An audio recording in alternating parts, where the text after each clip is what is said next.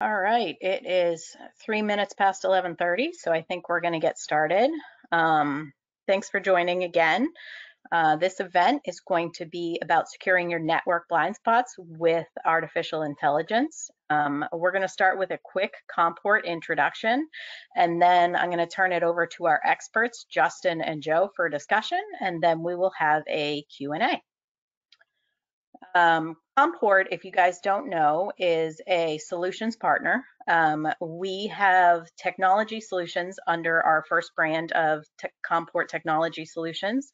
We provide data center, digital business transformation, and what we'll be talking about today would be our IT security products.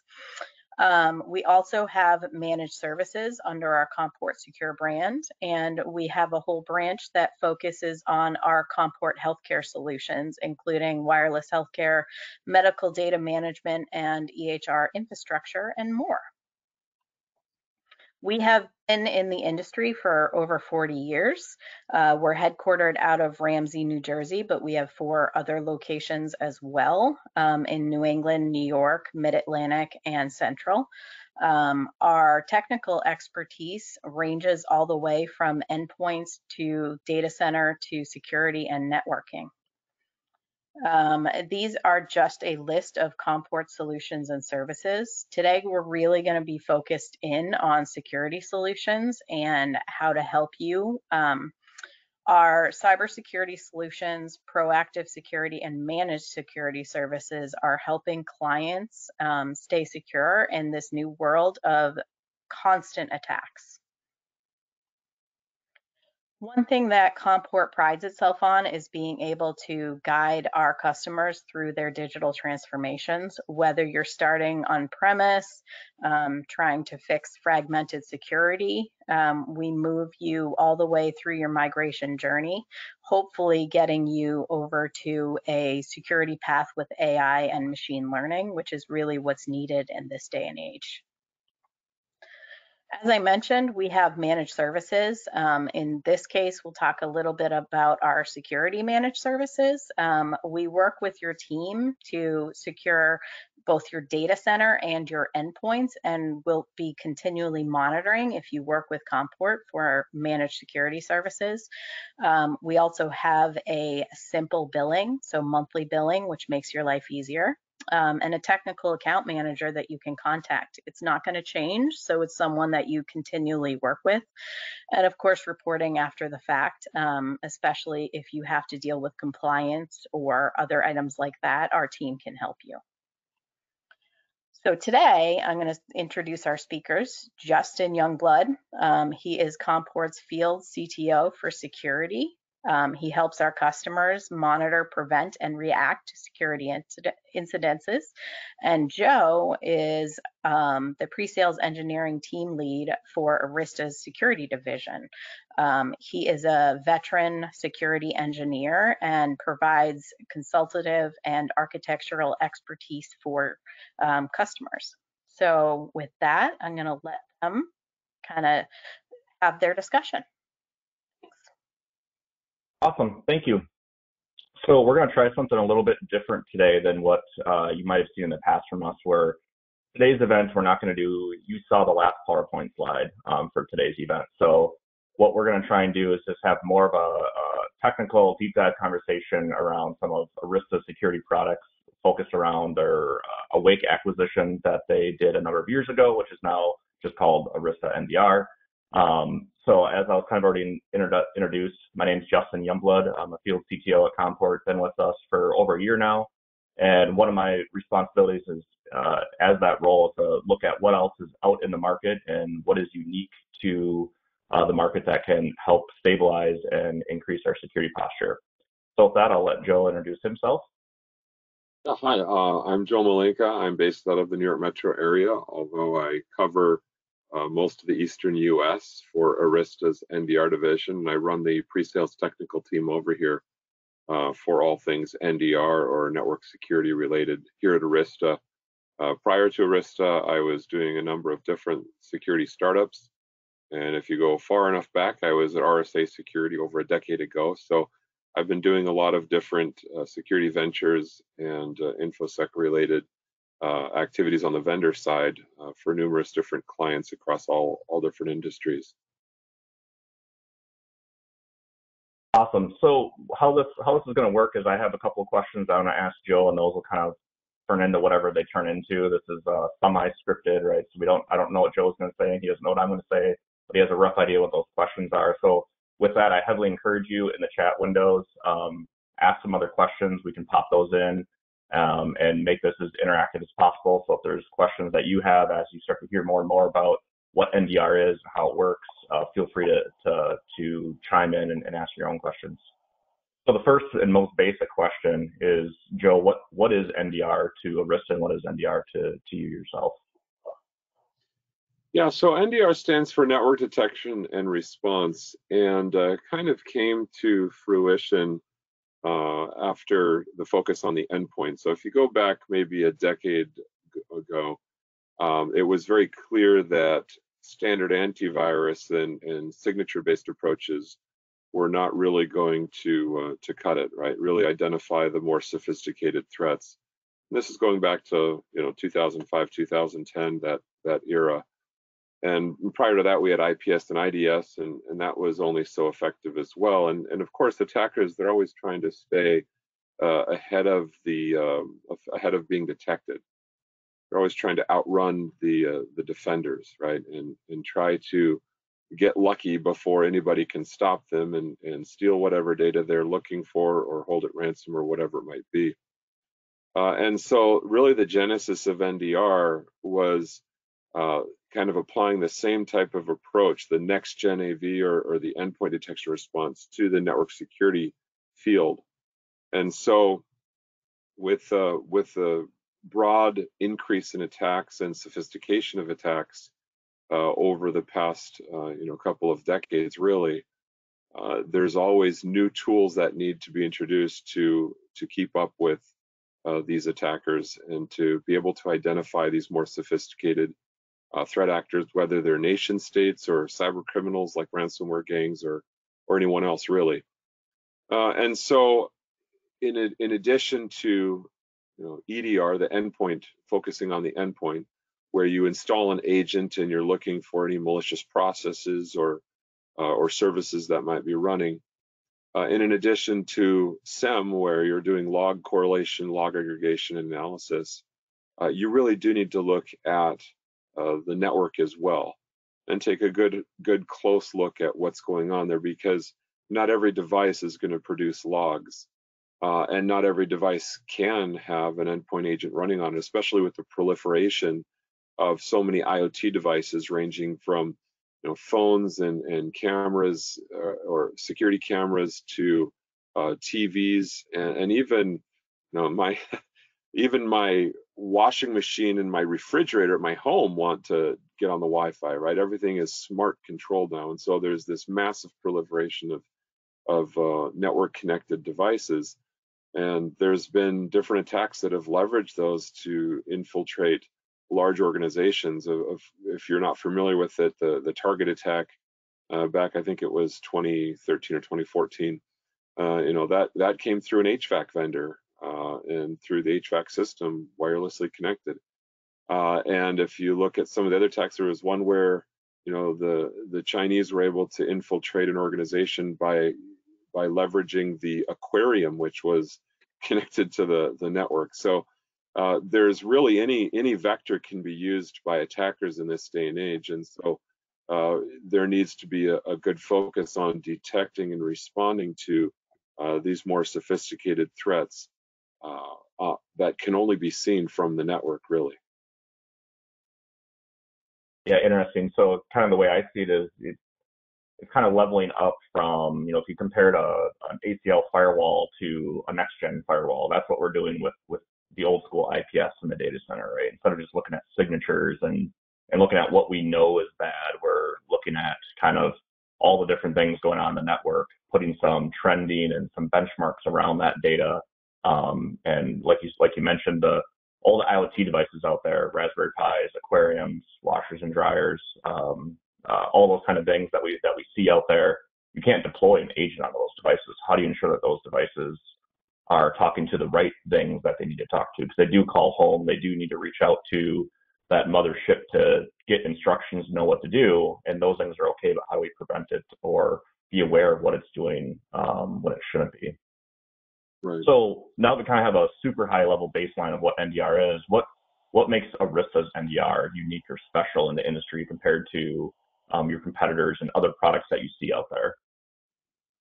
Well, I think our approach starts over a decade ago when Awake Security was initially founded. So Arista's NDR solution is through an acquisition. Arista acquired Awake Security about 2.5 years ago.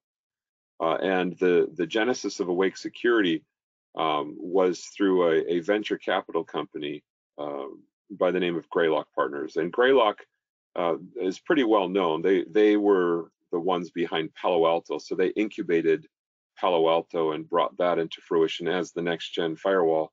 And so they also then, after Palo Alto's success, decided that there's still a lot of work to be done in the network security space from an analysis perspective for threat hunting and forensic investigation and incident response purposes. So they brought together all the founders. Interestingly enough, none of the founders actually knew each other here at Awake Security, but they were pulled in from different organizations to really create something that would be much more valuable and useful in the hands of security analysts for those purposes that I described earlier.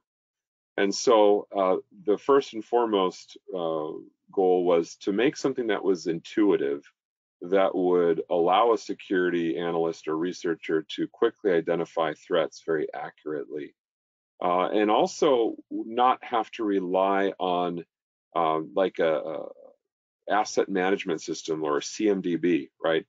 Because when you're doing any type of threat hunting or forensic investigations, you want to be able to quickly assess what the devices are, right? If all you see is an IP address, that doesn't really give you the context that you need as a security analyst to make a difficult decision about, hey, do I go and take the executive's laptop away from her or from him? Do I have to re-image any of these devices, or maybe segment this network, or bring down the data center? That happened to one guy I met last year. He had to they had to take the data center offline because the ransomware gang had infiltrated everything, and that severely impacted the business, obviously. But those kinds of very difficult decisions have to be made in near real time, where the threats, the attackers are moving as fast as they can, so the responders have to be able to respond quickly. And job number one is figure out what those devices are. Oftentimes, though, asset management systems like a CMDB or even LDAP and Active Directory that are used to define which devices are in the environment, or to monitor, record, or keep a record of those devices, oftentimes they're out of date. They're not maintained as well as they should. And so for us, we identify what those devices are using AI fingerprinting without the need to have any tie-in to any third-party system. So we're using every little weak signal that we can get from the packet header information, from the metadata, from anything that's on the network to try to figure out what those devices are. One big attack that we uncovered was where a malicious insider was silently recording the chief financial officer's telephone conversation. And knowing that it's a Polycom phone and not just a Linux server or a Windows desktop or an iPhone, knowing it's an actual IoT device and what type of device that is critical to uncovering real threats in the environment. The second really important thing that our NDR solution does is to accurately identify threats. So for those who are familiar with firewalls, or even before firewalls, IPS IDS, in those early days of detection and antivirus, they were infamous for having loads of false positives, and there's still a lot of tools out there today that generate so much noise. And even the Target compromise almost a decade ago, in that incident, they actually got the alert from their FireEye devices but there were so many other alerts coming that it was lost in the noise. And so that's really the second challenge that a lot of security analysts face today, is trying to sort through all this noise and figure out where the real threats are. So our goal is to reduce all of that noise, to maximize the number of true positives, minimize the number of false positives and false negatives, so that we don't miss anything, so that those who are doing the threat hunting, those who are doing the incident response, or any of that initial triage of trying to figure out if there's a real threat in the environment, we want to have that noise be almost zero, as close to zero as we can. And so that is really one of the big differentiators, is that the level of accuracy, the high level of signal to noise, that ratio is very significant when compared to other tools that are out there in the security space. And then lastly, I would say it's the level of automation that we provide. We automate much of what a tier 1 or tier 2 analyst would do when investigating, when responding to these alerts, and ensuring that those investigators maximize their time. So we have something called AVA, or the Autonomous Virtual Assist. You can kind of think of it like an Alexa for your security analysts, and at home, maybe you ask Alexa to play music, or maybe you even have it set up to dim lights or shut off electronic components in your house. Whatever that might be, our goal here is to provide kind of an expert system that can respond to requests to go out and do additional threat hunting that might relate to what an investigator and an analyst is already looking into, going backwards in time, going forwards in time, to try to find where there's additional compromised devices or tools, tactics, or procedures that attackers are leveraging that have not yet been identified. And so by doing that, we can take the number of hours that an analyst is spending on a given event and reduce that down to minutes, and thereby making the whole security team much more efficient and effective in what they're trying to accomplish. Yeah, it's a lot of information with one question. So what I find interesting when customers start to look at Arista's MDR and they start to figure out what the use cases are, they're not really buying a tool to collect, well, they are, but they're acquiring a tool that can collect all this data and kind of help complement an EDR and all these things. But when they start to uncover the AVA side of it, the nucleus side of it, and the central management characteristics that it has, they start to look at it as, well, this is my first tool that my SOC is going to use. Or maybe I don't have a SOC, but I have a 8x5 security analyst that's their job is to do hunting and look through firewall logs and all that kind of stuff. This is the first tool they log into every morning to see what happened since the last time they logged in, versus just looking at the alerts. They're using this tool to do the hunting itself and do all that stuff. So it ends up being that kind of core to what could be a SOC as that customer gets larger or requires 24/7 service, things like that. You mentioned all the noise that other tools bring.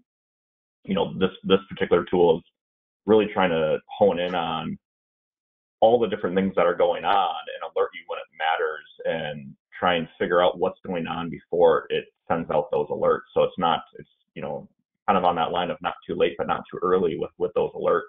And then the other thing you mentioned that I heard was kind of that static data versus dynamic data. You're not looking at AD to understand where people are at in the environment and who they are.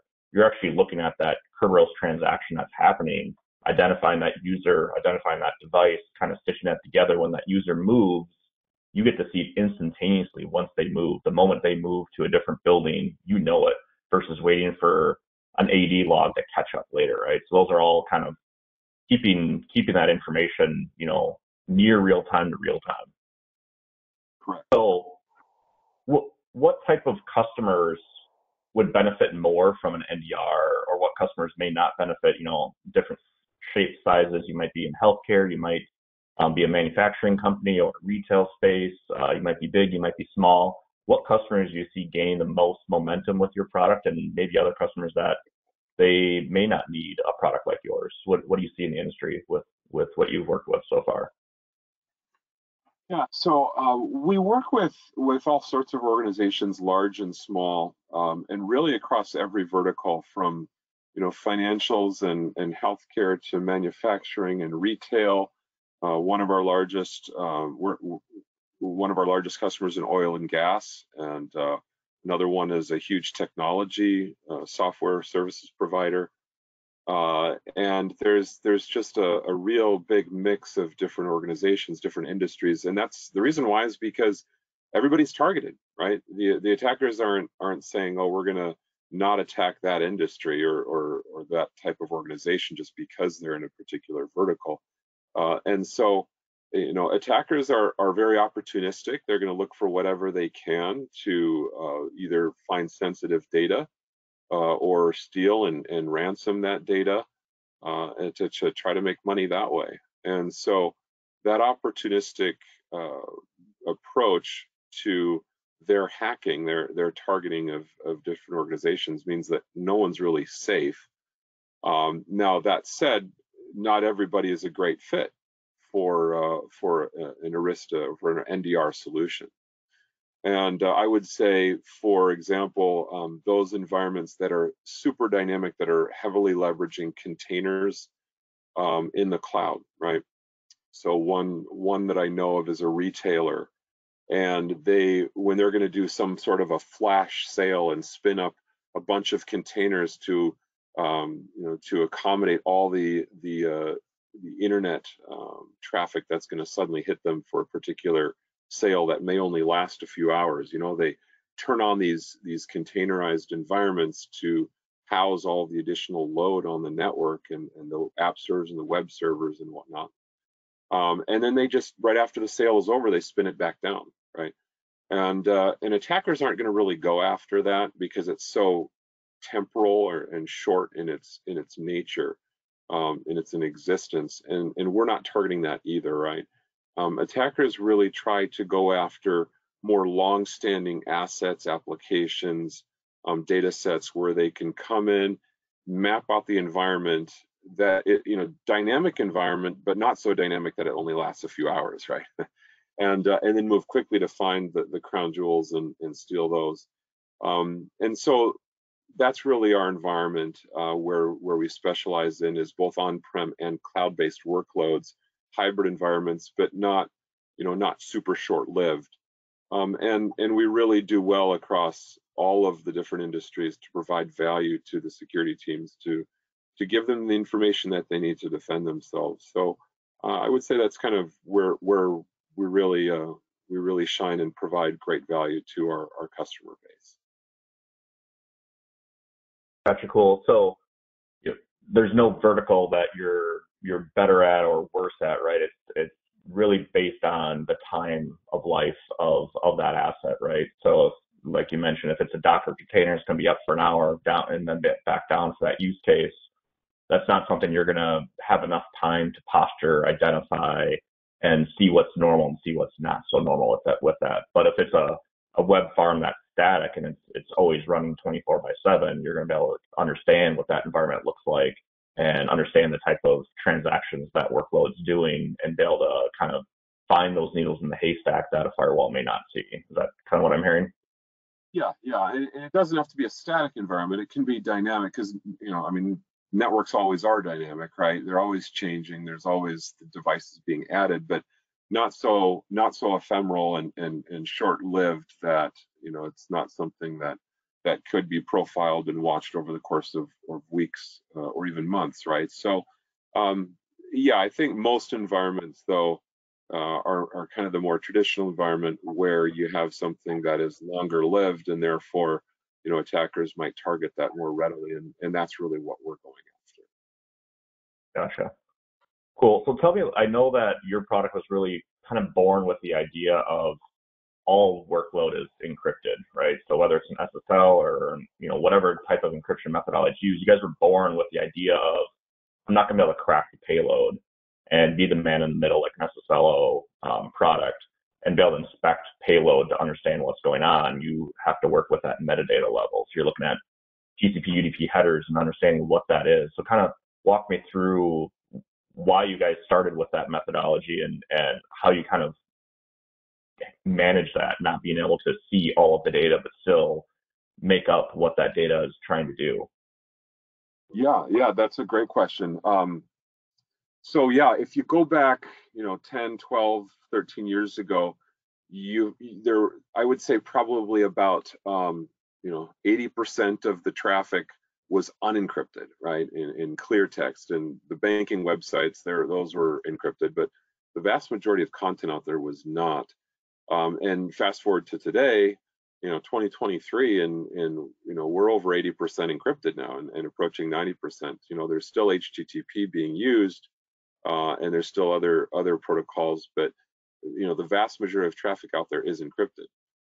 And so gaining an understanding of whether that traffic is an attacker doing something malicious requires an understanding of how encryption works.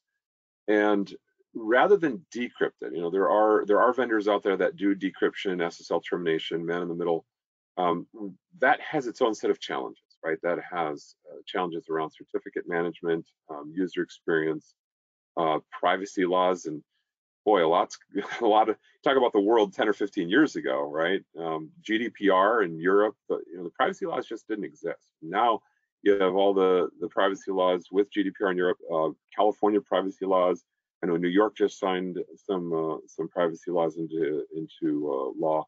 There's other states following suit in countries as well, and so that's more and more of a challenge. Not to mention the technical challenges around like TLS 1.3 and perfect forward secrecy.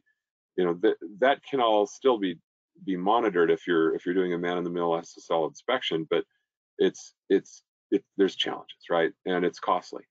Whereas our approach is to say, well, look, there's lots of weak signals that are given off by different encrypted protocols. So think about TLS. What goes into a TLS session creation, right? There's several back and forth conversations before the actual encrypted session begins to establish the SSL, the key that's going to be used during that TLS session. Same thing with SSH or RDP or a myriad of different popular protocols these days. You have to have a way to analyze those protocols without having to decrypt them. And so if you sit and watch and you do very fine-grained analysis. So we're not just doing layers 2, 3, and 4 in the OSI model with MAC address and IP address and UDP, TCP session data. We're going all the way up into layers 5, 6, and 7, right? The presentation layer, the datagram, the presentation layer to identify full deep packet inspection, to identify where is there some sort of indicator or set of indicators that might help us understand if the intent of that session is malicious. So think about a TLS cipher suite, right? If you see a very unique TLS client cipher suite that's not being used by any other device in the organization, well, that's a weak signal, right? If you see a particular user agent string, and those can obviously be spoofed, or if you see a particular destination where maybe the domain just got registered 2 weeks ago and it's kind of shady, maybe a shady name server or a country or what have you. There's all sorts of clues that if you can take these weak signals and combine them together, you get a more clear picture of if that traffic is malicious or not. So we do encrypted traffic analysis, ETA. And one of the things that we're analyzing as well is SSH traffic. And even though we can't see inside that SSH session, we can figure out, is that a command versus a keystroke? Is that an upload or a download? Is that an authentication, a success or failed authentication with SSH?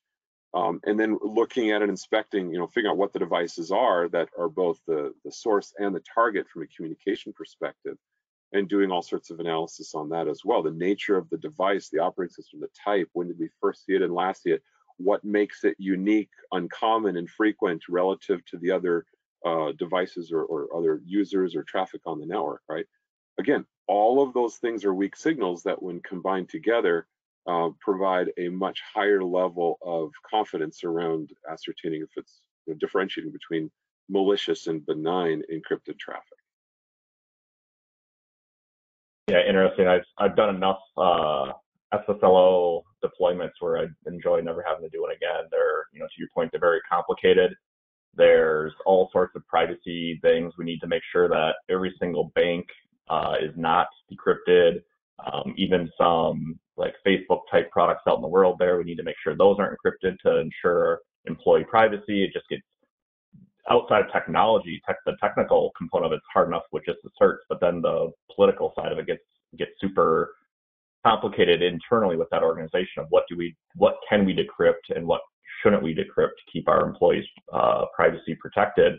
You know, so and then to be able to kind of decode encrypted data without decrypting it is what you're doing, and then stitching together all these little conversations together and understanding these types of devices don't do this normally, and now I'm seeing one of them do it, now I'm seeing three of them do it, and kind of use that decoder ring to understand what's going on without ever seeing the actual, like the word I was using before, the payload, is super fascinating to be able to stitch all that information together and actually create a nice dashboard with that data.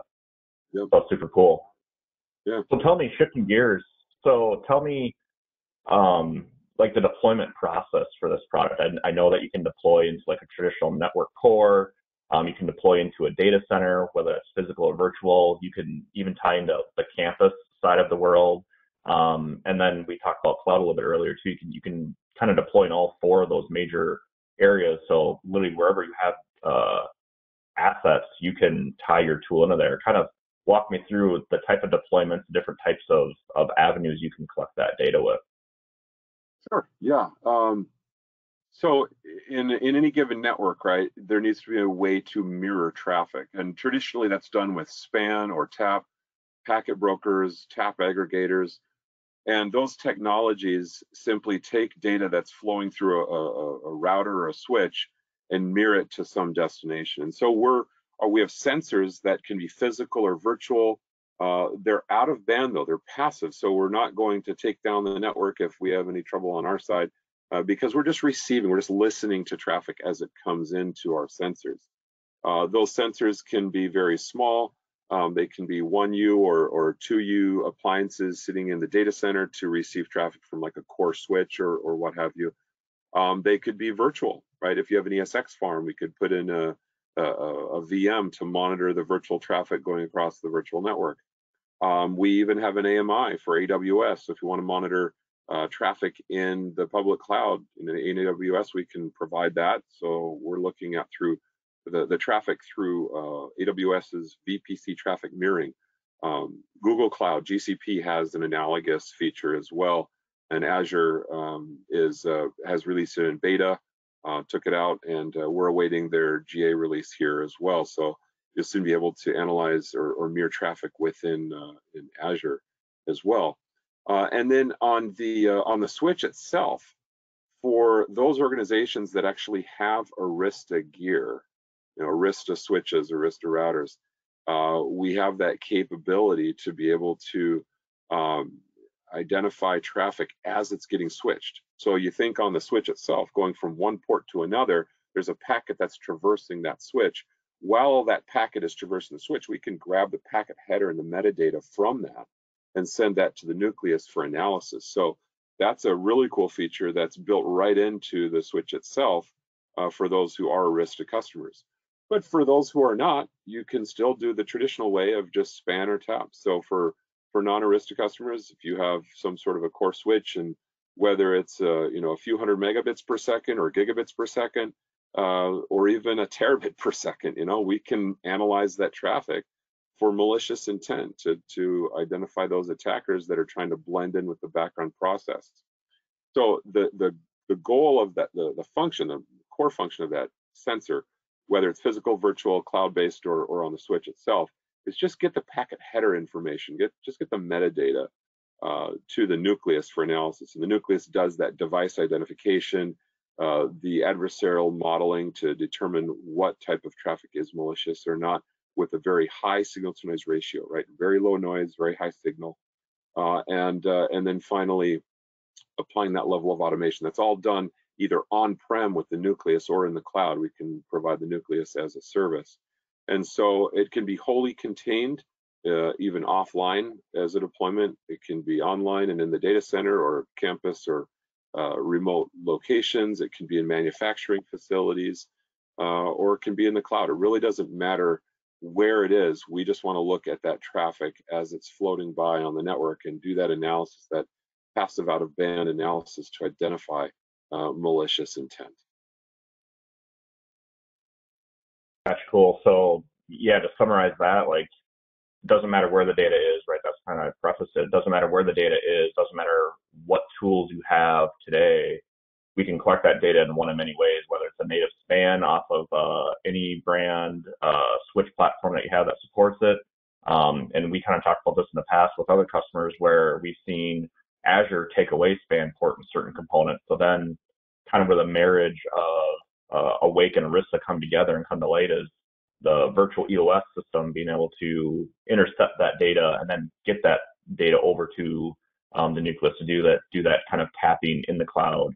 And then not even get into the data fabric management product that Arista has, where we can dedupe data and kind of crunch that data down before sending to. There's all sorts of different ways to collect that data. But regardless of where the data is, what cloud provider it is, we can stitch all those different assets together and be all the different activities and then build that security posture based on all that stuff. So yeah, and one other point to make is that we actually do full packet capture, right? So we're collecting the PCAPs of the entire stack from layer 7 all the way down to layer 2. We're doing deep packet inspection. It's not just flow data like NetFlow or SFlow. mm-hmm. We're looking at everything because everything could provide us with weak signals to infer stronger, more malicious signals. And so that's really what we need to do, is going beyond that, the easy flow data. That's kind of an easy target, and do full packet capture, deep packet inspection to really get that level of detail, that level of resolution that's needed to identify these more sophisticated threats. Yep, awesome, makes sense. So how do you work with, every customer on the call today has made heavy investments in their firewalls, and hopefully they've all upgraded from traditional antivirus to like an EDR solution. And we talked about how EDR can't deploy on a lot of IoT devices, but the firewall can protect those assets from the network. So how do you're an out of band device, right? So you can't prevent data. So how do you work with those firewalls and those EDRs to turn that detection into a prevention scenario? What are your techniques there to kind of tie everything together, leverage the customer's existing investments to make that holistic? Well, I've never heard any organization come and tell me that they would like to install another agent on their endpoints. So we just want to use what those organizations already have in place to do that response. So if we see something malicious, like maybe DNS tunneling or initial access or some sort of an exploitation, right, or lateral movement, we're able to make calls via API to the EDR agent or the firewall, right, and be able to block those malicious behaviors in real time. So if we see, there's some data exfil going out the firewall, but it's from a device that's not managed by EDR, we can still say, well, block this device, don't let it communicate north, south, or east, west, right? And the firewall can be leveraged to do that because it's already in band. Same thing with the EDR agent. If there is an agent running on it, we could make an API call to the endpoint service, the EDR service, and say, let's quarantine or contain that device so it's not able to allow the attacker to pivot from that device into any other device on the network. And that's really important in stopping these fast-acting threat actors. You have to be able to respond like that. And so we want to use the tools that are already in place. Everybody has firewalls. Everybody has some agent running on the endpoint, and not all the agents. And for those agents that aren't, we'll leverage the firewall or we'll leverage other integrations that we have to do that. But those pieces need to be in place, and they are in place, so we can leverage those in our automated response or manual response, whatever it might be. Oftentimes, our organizations, our customers, our clients will deploy in a crawl, walk, run methodology where, hey, let's just get the NDR in place. Let's see what we have on our network. Let's see things that we're not seeing. And then once we've done that, let's move into some level of manual enforcement or manual response. And then once we've done that for a period of time, we've proven the system, the solution, we can move into an automated methodology where we can just turn on auto blocking for certain behaviors that we know are malicious. Yep, makes perfect sense. You obviously can't run right into let's block everything the moment we see an issue without learning the tool and the tool learning you, right? And learning the environment. Yep. So, yep, I think that's a really key thing because the NDR, like I said before, it's not in band, so it can't immediately prevent an incident. But there's advantages to that. So if we right size an appliance that can, a virtual appliance that can do 1 gig a second or whatever that is, and we see more than 1 gig a second for a brief moment, that security tool didn't inhibit that network traffic. It just missed a chunk of data for that split second, but it still got enough data to know what's going on and learn what's going on, and then invoke API call or event to say, hey, firewall, hey, EDR, hey, tool, I need you to do this based on the relationships we've built with those API calls to prevent that, quarantine that device, turn off that web service, whatever that is, to make that a real-time preventative tool. So it's super neat. We consistently see where EDR and firewall and other tools, SIEM, SOAR, they don't always pick up on everything, right? Mm-hmm. No tool's perfect out there, including our own, right? There's no tool that's going to detect everything. But you want several different vantage points, right? Defense in depth, layered security, to be able to detect something that other tools might miss and be able to then respond accordingly. So yeah, absolutely. Yep. Yeah. No tool's perfect. The idea of trying to have security posture, the attacker, they're playing the game of Go Fish, right? They just need to keep asking questions. Eventually, they're going to get the right answer. They're going to get a match, and now they have a way to get in. And maybe it's not a very good way in, but eventually it turns into something more fruitful for them over time.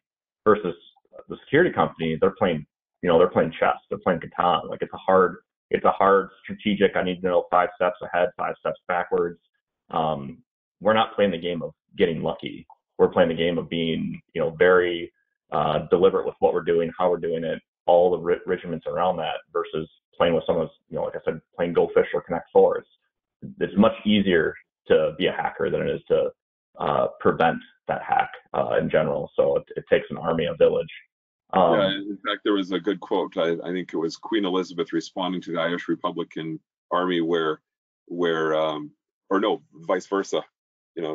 They said, we only need to be lucky once. You need to be lucky every single time, right? So attackers, they only have to get lucky once to get some foothold on the network and do that. Whereas defenders, we have to be lucky every single time to defend every attack that comes in order to stay out of the reach of the attackers. Yep. Yeah, it's a lot of sleepless nights if you don't have the right tools. So tell me how, I kind of talked about this a little bit in the beginning where some customers have seen your tool and said, wow, this can be like the center of my SOC, right? How do you get the skill sets, kind of maybe a 2-part question. So when a customer has good security analysts on their team, how does it benefit them? And then maybe the other way around, where we don't have dedicated security team. We have people that can manage firewalls and make sure the EDR rules, but we don't have like dedicated security analysts. How does that fit into those type of customers? If you kind of pick up with where I'm headed in those 2 questions. Yeah, absolutely. So I would say for the first question, there are a number of different mature organizations out there that have spent a lot on security. They have a lot of tools, they have people, they have processes in place. And for those environments, we're probably not going to come in there and be their main UI, right? They're probably already using like a Splunk or some sort of a SIEM or SOAR to be that, or maybe even a ticketing system like ServiceNow to get the initial alerts when they come in and handle those and triage those accordingly. And so we have integrations into all of those tools where we can take the malicious behaviors that we detect and send those alerts into the SIEM or SOAR or ticketing system or whatever it might be, and do that triage or that response immediately. Or other organizations that don't have especially small organizations or medium-sized organizations, they don't have dedicated security teams or SOC teams with that tooling in place already, and oftentimes need to rely on managed security service providers, MSSPs, to be able to provide that function for them to be able to defend them against those attacks without hiring those people within their organization. And that's a challenge, right? That's a whole other topic, because there's just not a lot of security analysts out there, right? Everybody wants to hire one, but they're elusive, right? There's not a lot of people out there with that skill set. A lot of people don't have the skills to be able to do any type of investigation or incident response, or even day-to-day threat hunting, which should be a hygienic process that's in place in every organization. There should be threat hunting going beyond what your tools are telling you. And so that's another thing that Arista can offer. In addition to an NDR platform, we also have a managed security offering where we can do managed NDR for our customers. We have security analysts that come from Mandiant, from Booz Allen Hamilton, from Strauss Friedberg, and many other organizations that have lots of extensive experience in those areas, in incident response, threat hunting, and forensic investigations. And they're positioned in London, in the United States, and in India, where we have this follow the sun model. So we're actually doing 24/7 threat hunting for our customers. So we can either do that full threat hunting for organizations, or we can do it as an extension to organizations that may already have a security team or a SOC team in place. And we've had situations where they say, we've got it 9 to 5, but after hours and on weekends, that's when we need that coverage, right? And that's fine, we can do that too. But the point is that the sophisticated attackers and their latest and greatest approaches and behaviors, the TTPs that they're leveraging in these attacks, they require more sophisticated solutions and services, people that are up on the latest methodologies and know how to use these tools. So we can also remove some of that daunting feelings of, wow, a new tool, threat hunting, I'm not familiar with this. Well, let's just do it for the first year. Let's do MNDR for the first year. And once you get familiar with the tool, then we'll take the training wheels off and you can do it on your own, or you can continue with it. But I would say almost 80%, almost 4 out of 5 of our customers do opt in for that managed NDR service, because it's something that threat hunting is not something that people have time for. And unless they're a very mature organization with the teams, the people, the process, products, it's a real challenge. And so we can offer it just as a product or product plus service to do that 24/7 threat hunting for them as well.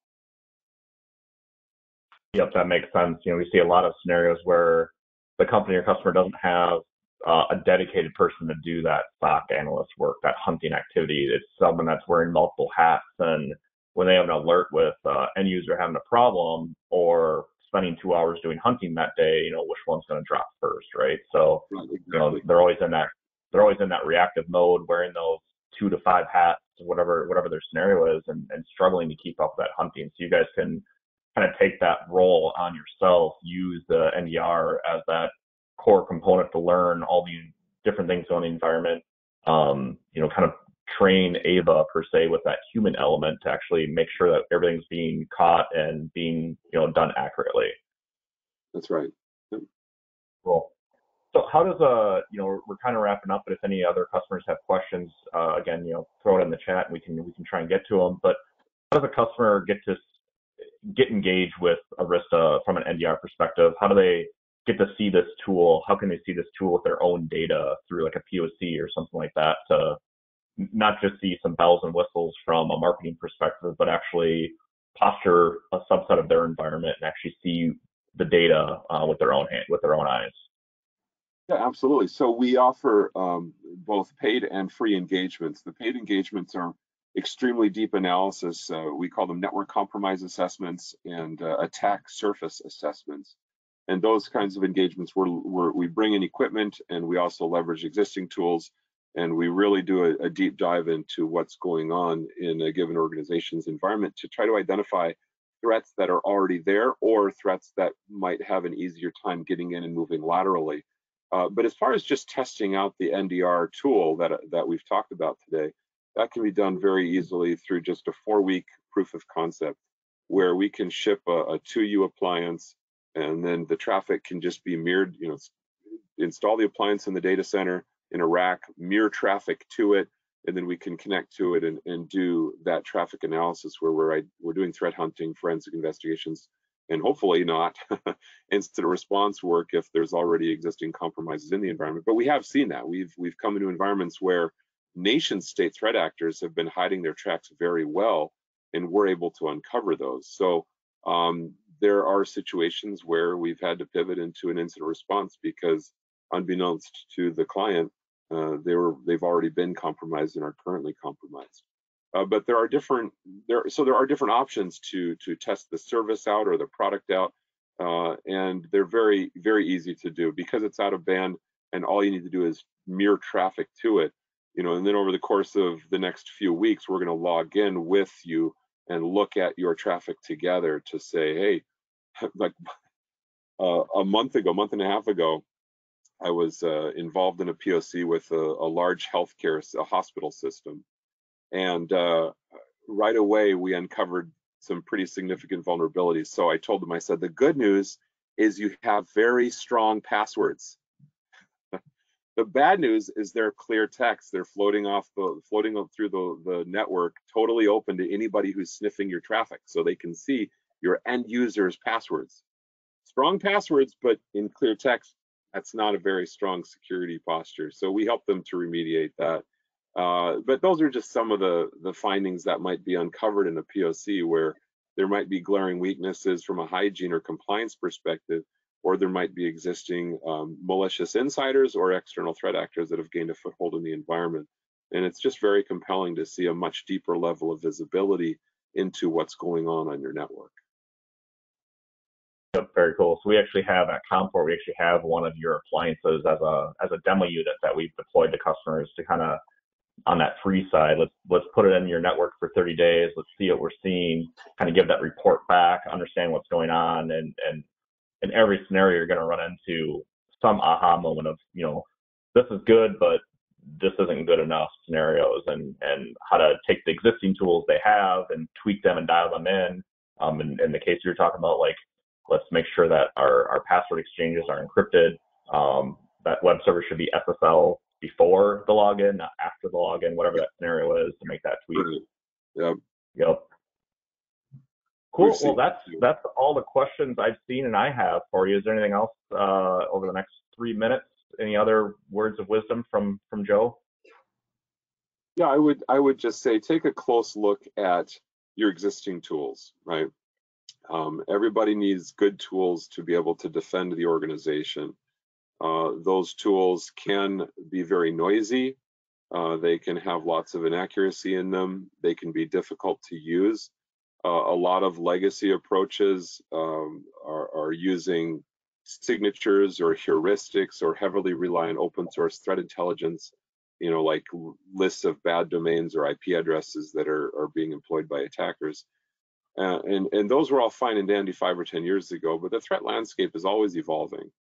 And so it does pay dividends to look at the tools that you have in place, to look at the skill set of the people you have, and to look at the processes in place as well, and just do an assessment. Is it still providing me with the value that's needed to defend my organization, or do I need to uplift the products, the services, the processes that are in place to be more secure against today's evolving and more mature, more sophisticated threats? So doing that assessment, it's worthwhile, right? Figuring out, we're getting a lot of false positives from this tool. Let's find a better tool to replace that, or our incident responders or security analysts are wasting a lot of time with this process. Let's find a way to streamline that. All of those things can be done to really strengthen the security posture of any given organization, and it's time well spent. Very good. Well, thank you so much for joining me today, and everyone that was on will come to a close here.